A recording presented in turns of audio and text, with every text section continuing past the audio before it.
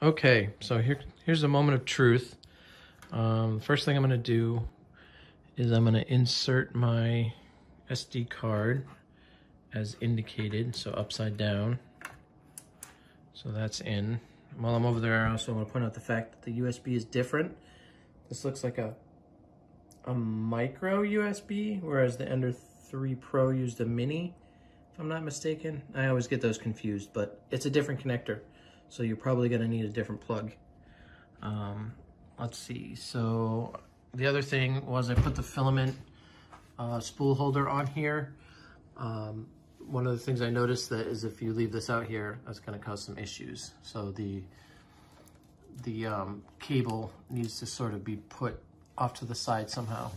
And as other people have pointed out in their reviews, this is more versatile. So you can send it back out of the way when you're not printing, or you can leave it up so that the path to the extruder is a lot straighter. But the other nice thing about this, I didn't see anyone notice, or excuse me, I didn't see anyone else talk about it, was the fact that this is reversible. So if I decide that I want to put this on the other side of the spool holder, I can do so, and it locks into place. So depending on where you want to put this, you can have it better tailored to your workspace.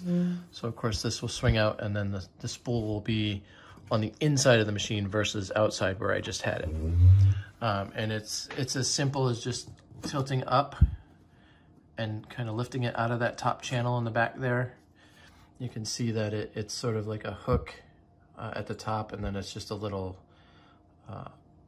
friction or tension lock that allows it to stay in. You could even put it on the front if you want to do that. Of course, just make sure that you don't get the cables in the way. And then you basically just lock it down, and you can have it so that the spool lines up with the filament runout sensor that way. If you want it to be, it just depends on how you want your filament orientated. So that way, it's a little bit easier for you to make your workspace work for you.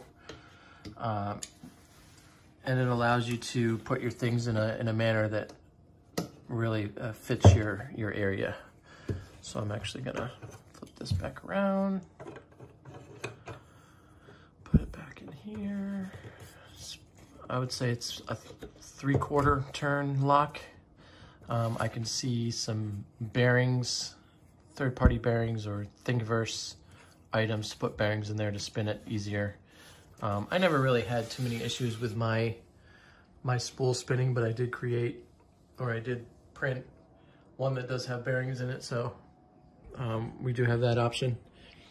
The next thing I'm going to do is going to take the Creality filament that was included with the printer, and I'm going to cut it at a 45 right there. Okay, take it and put it on the spool holder. And I also have the book open because I want to make sure I do this according to how they wrote the procedure. Just to be sure, I don't want to have any mistakes or any issues. So I'm going to take my filament. Oh God, that's horrible. That is a horrible sound. Put it through the runout sensor.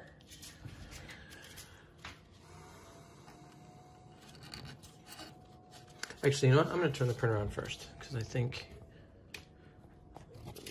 that will help. So you turn the printer on. It's actually the first power up.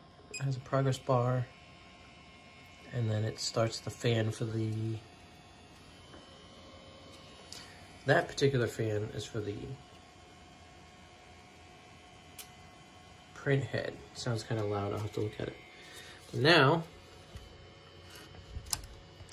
you can see when I put the filament in, it lights. When it's not in, it's not lit. So when it's lit, that means there's filament. If it's not lit, that means you've run out, which seems a little contradictory to me. let's see if I can get this filament.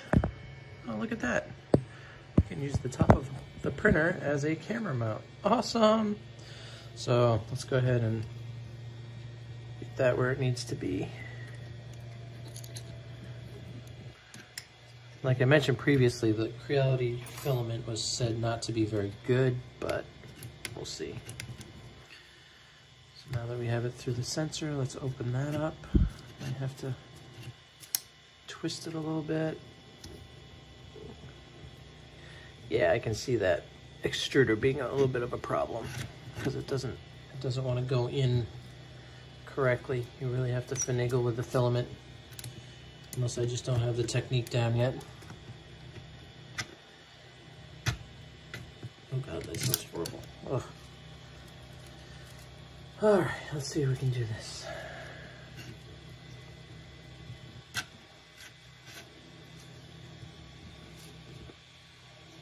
I may end up taking apart the filament or the extruder just to see what I'm doing wrong, because it does not sound like I'm doing it correctly.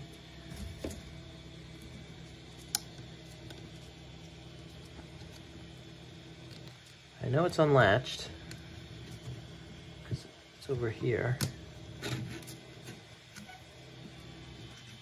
Wow, that was painful, but I did get it in there, so that's good.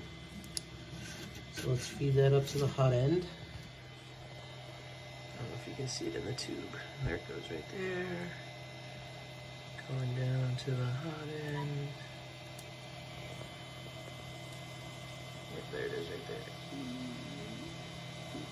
Where'd it go? Ah well, who cares if the filament goes in there. Okay, so it feels like it's up to the hot end.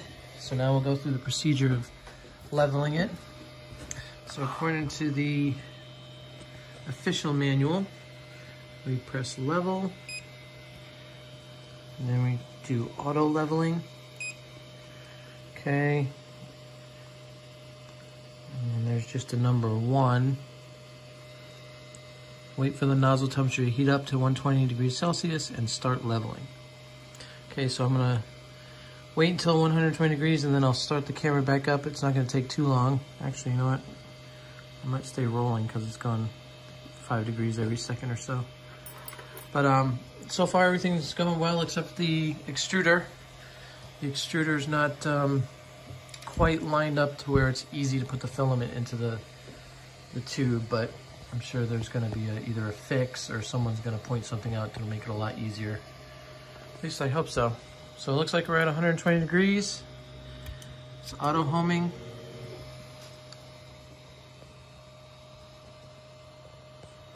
Oh God, why did I turn the camera? This is going to cause some problems.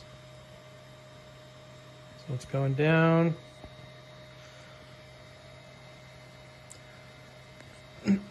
And then you should see within the print head, I think it's over on this side, when it touches the bed, the little blue light will indicate that the sensor's been tripped. There it is right there. Okay, and then it does a 16-point grid and it touches it twice. And it's actually a little different than the way ABL works. ABL will go from left to right, go down, and then right to left, and then back again in sort of like a S pattern. And this appears to go in more of a, I call it a search grid, where it goes down, up, down, up. So, I mean, it's the same thing, just rotated, but it's different to see because it's not what I'm accustomed to. So it doesn't seem terribly slow. The movement speed is nice.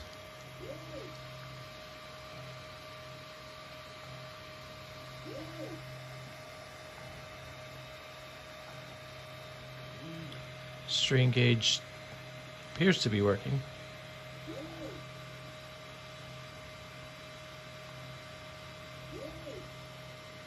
Okay, we're going to get to the last one. And it goes back to the center.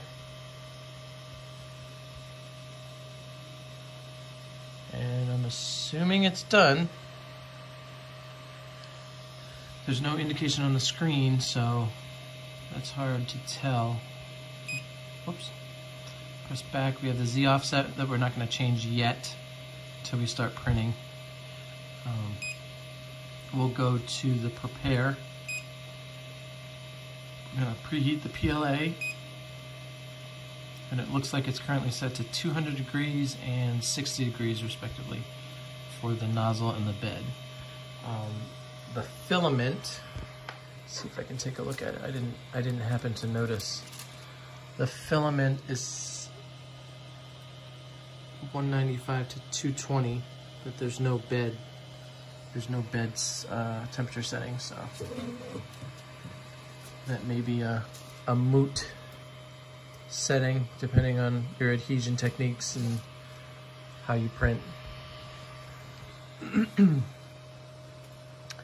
I can see this as being an upgrade that I'd like to do, where it's a little bit more suspended and it rolls a little bit easier because there's a lot of friction.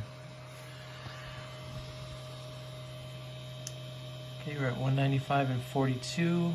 I do like the fact that they both heat up at the same time versus sometimes where it'll do the nozzle first and then it'll do the bed. I'm not sure if that's a setting within the slicer or not. But while it's preheating, let's go ahead and go to back. And we're actually going to go to print. And I do have the SD card in there, so I wonder if there's a load option.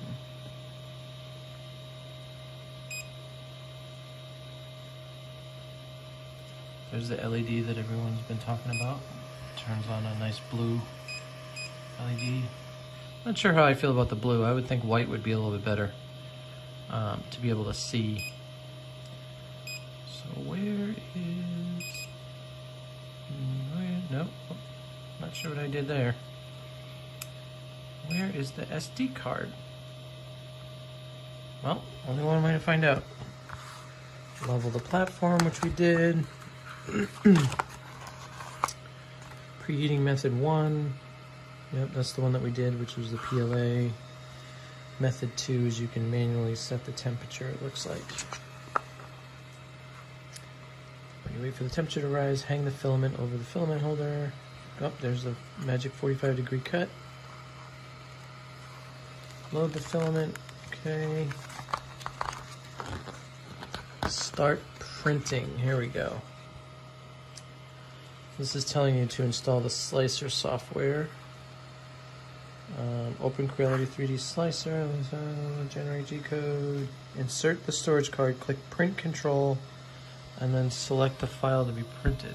So I wonder if there's no preset models on here.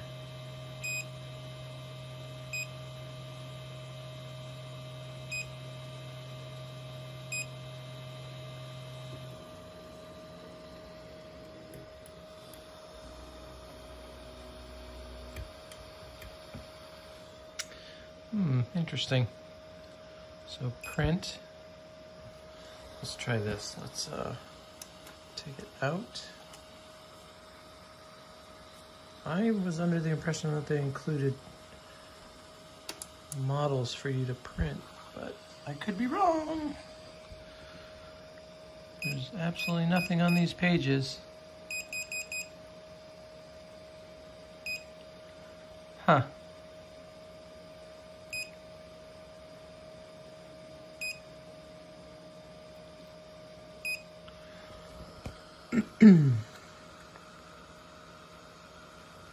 Start printing, insert, note for details on the software instructions, okay.